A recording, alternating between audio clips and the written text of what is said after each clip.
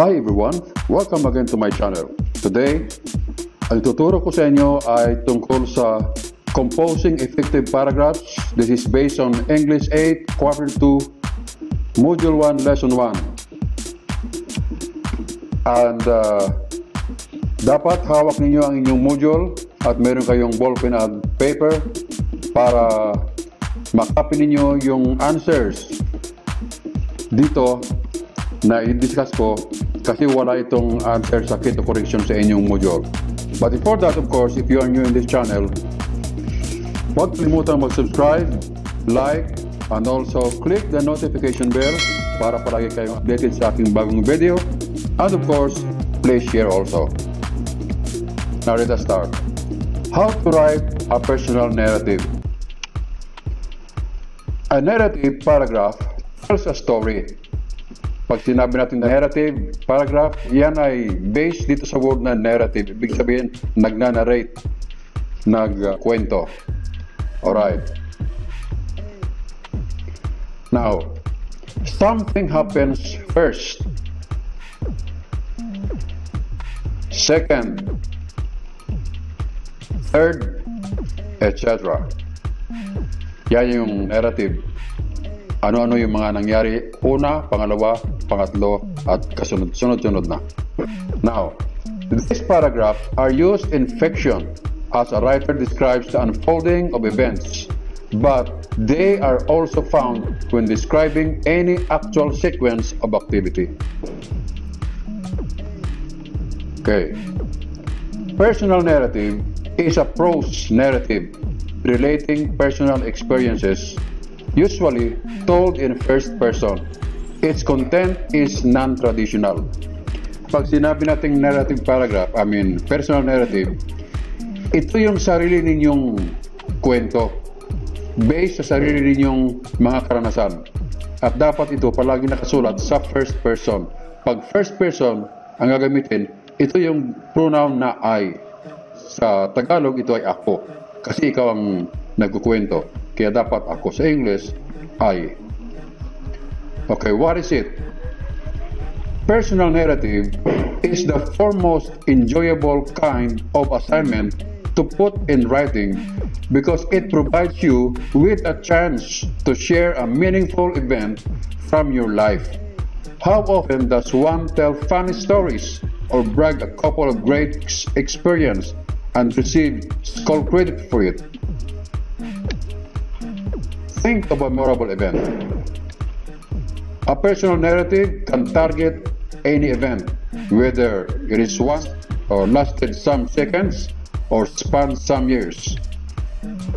Your topic can manifest your personality, or it can reveal happenings that shape your outlook and opinions. Kung ano ang iyong topic, ito ay magpapakita ng iyong tunay na personality o kung ano ang iyong pananaw sa buhay.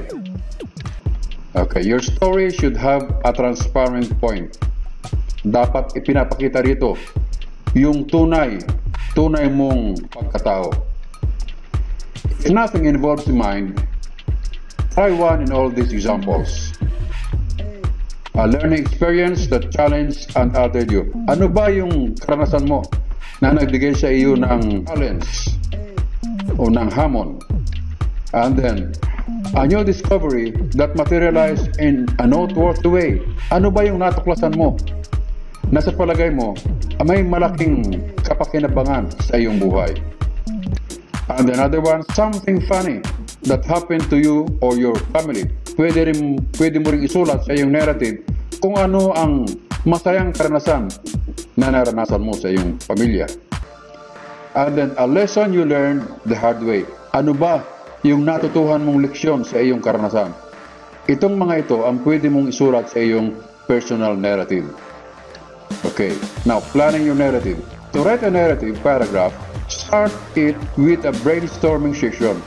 Kung ikaw ay may kasama sa iyong project, dapat mag-uusap muna kayo kung ano ang inyong gagawin. Ano ba ang title ng inyong narrative paragraph? Ano ang umpisa, pangalawa, pangatlo, hanggang sa matapos. Dapat pinag-uusapan ninyo ito. And then take a few moments to write down several memorable events from your life. Dapat isusulat mo ano-ano yung mga mahalagang pangyayari sa iyong buhay. Remember, this doesn't have to be highly dramatic. Your event could be anything. Now, if you think your life doesn't have that many interesting events, try to come up with one or more examples for each of the following. First, times you laugh at the hardest. Ano ba yung naranasan mo na ikaw ay tumawa? And then, times you felt sorry for your actions. And also, painful memories. Ano ba yung naranasan mo na masakit para sa'yo? And then, times you were surprised. Ano ba yung naranasan mo na ikaw ay nasorpresa o namangha? And then, next, look over your list of events and narrow your choices by selecting people who have a transparent chronological pattern and people that will enable you to use colorful, entertaining, or interesting details and descriptions. Sino-sino ba yung mga tao na sa palagay mo ay may mahalagang papel na ginampanan dyan sa ginagawa mong personal narrative? And then finally, decide if your topic encompasses a point. A shaggy dog story might represent irony in life, or a lesson learned in an exceedingly comical way. A scary story might demonstrate how you learn from miscalculation. So kung ano yung karanasan mo, ay dapat yung talagang isusulat mo para talagang realistic yung pagkasulat ng iyong kwento. Huwag kang susulat ng hindi mo sariling karanasan kasi hindi mo yun may papaliwanag ng maayos. Okay. Show, don't tell.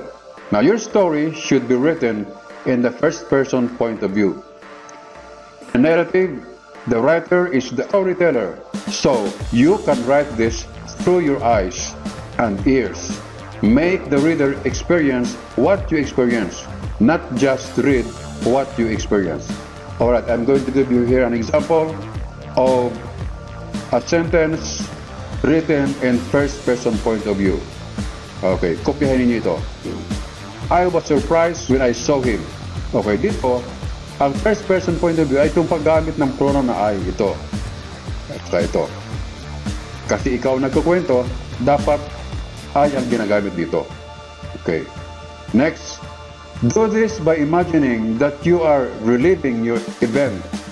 As you think about your story, describe on paper what you see, hear,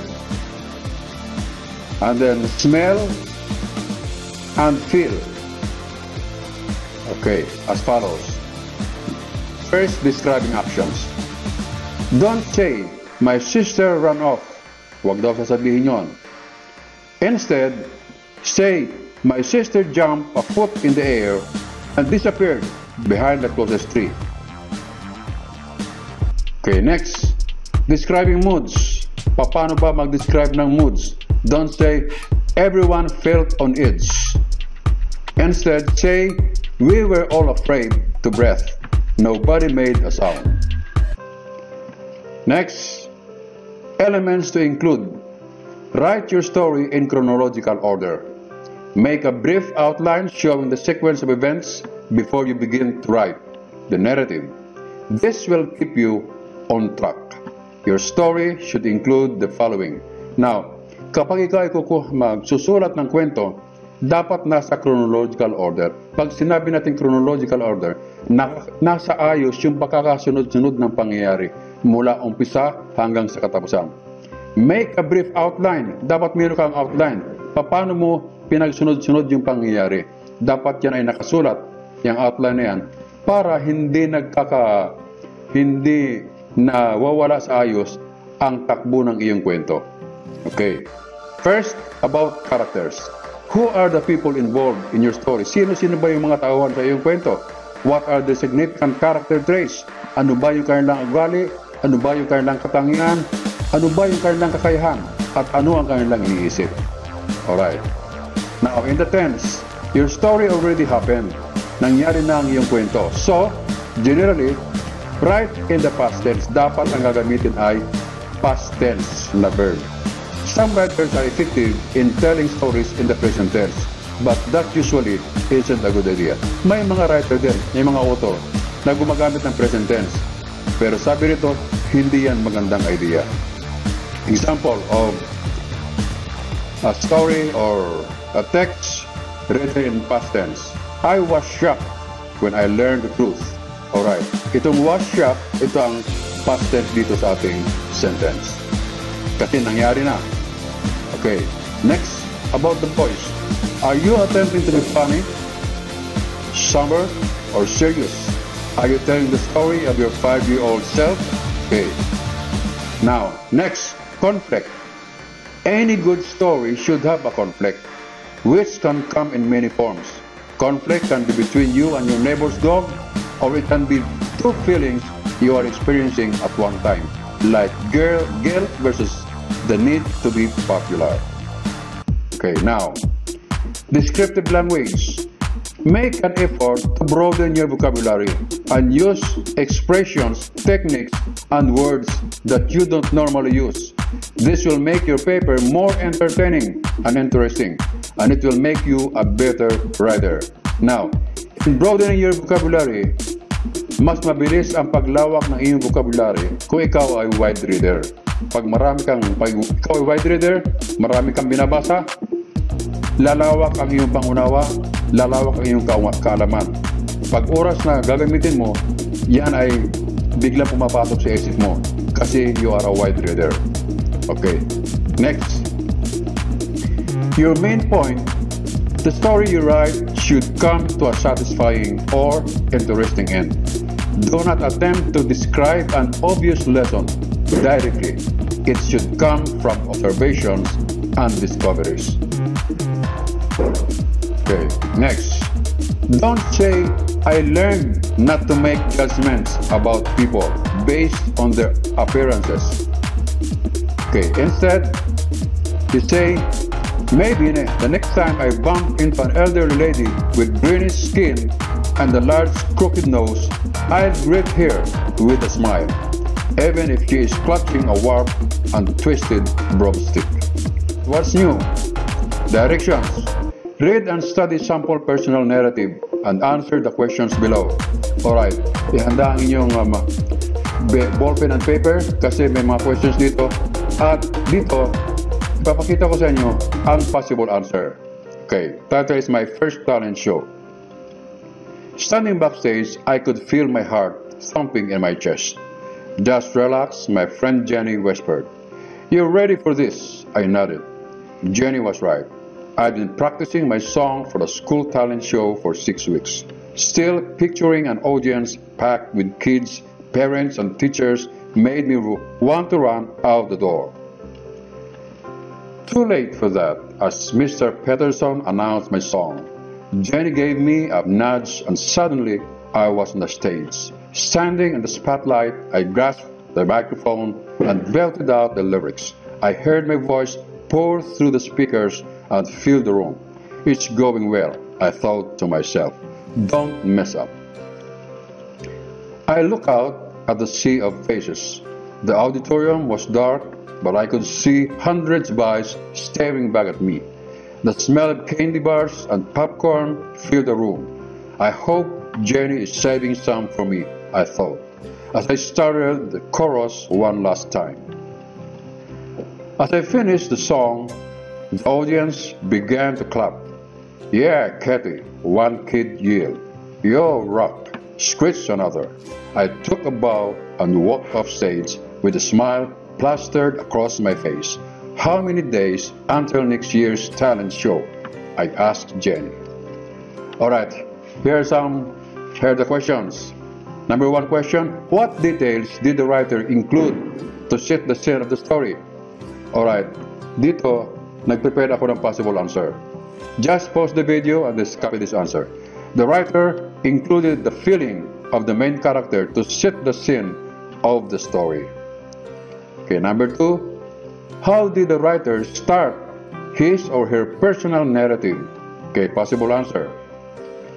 The writer used the first-person point of view and describing the setting of the story. Okay, number 3. What details did the writer include upon developing her personal narrative? Okay, possible answer. The writer described the setting, the characters, and used first-person point of view. The author also used descriptive words and describing imagery in the narrative. Alright, I hope you have learned something in this video. Watch out for my other videos about English grammar. Thank you very much for watching. See you again.